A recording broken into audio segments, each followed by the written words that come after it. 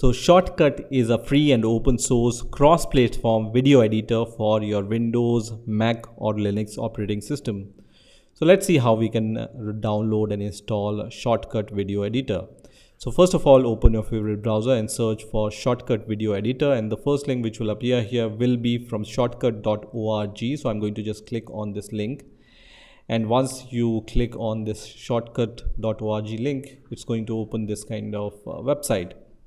Now straight away you will be able to see this click to download link here. Otherwise you can click on the download tab on the top, and once you click on the download tab on the top, you will be able to see this kind of window.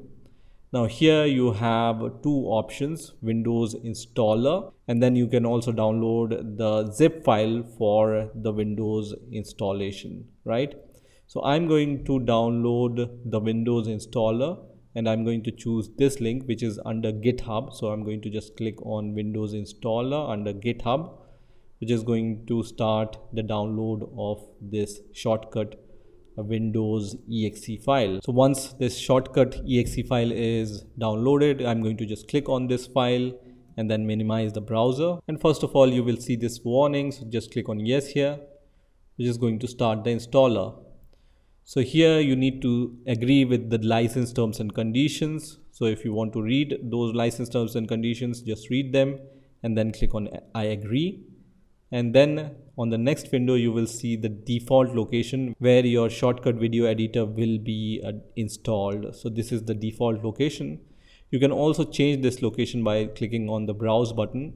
But if you don't have the good reason to change this location, you just need to leave it as default and then click on next. And on the next window you have the installation options. So it's going to remove old program files, it's going to install the program files, and then it's going to create the startup menu shortcut. If you want to create this desktop shortcut also, which means this kind of desktop shortcut, you can check this checkbox and then you can click on install, which is going to start the installation of this ShotCut video editor. So you can see you just need to wait for this progress bar to reach to the 100% mark. If you want, you can also click on show details button, and it's going to show you what processes are going on during the installation of your ShotCut video editor. And now I can see that this ShotCut video editor ShotCut is created on my desktop. When I click on the Windows Start icon, I can also see this icon here which is created, and you can see the process is completed now. So I can close this window and then I can launch ShotCut by clicking on this icon. So you can see the ShotCut video editor is starting on my Windows operating system, and now the ShotCut video editor has been launched. So you can see the interface of ShotCut. It looks like this. If you want to import some file, you can click on open file option, and then you can choose your video files. I'm going to choose this video file and then click on open, which is going to open this file. Now in order to add this file to your track bar, you need to click on the playlist option and then click on plus button here, which is going to add this to your playlist here.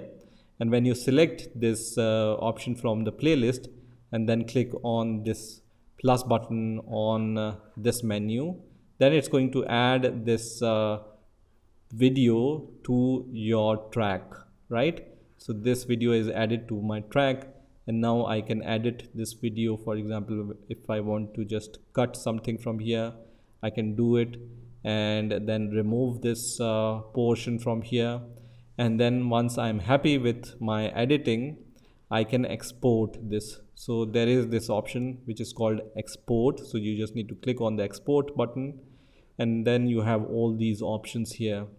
I generally choose H264 high profile option from here, and then I can choose the advanced option, and I can choose the resolution and the format of the file and the other output options from here.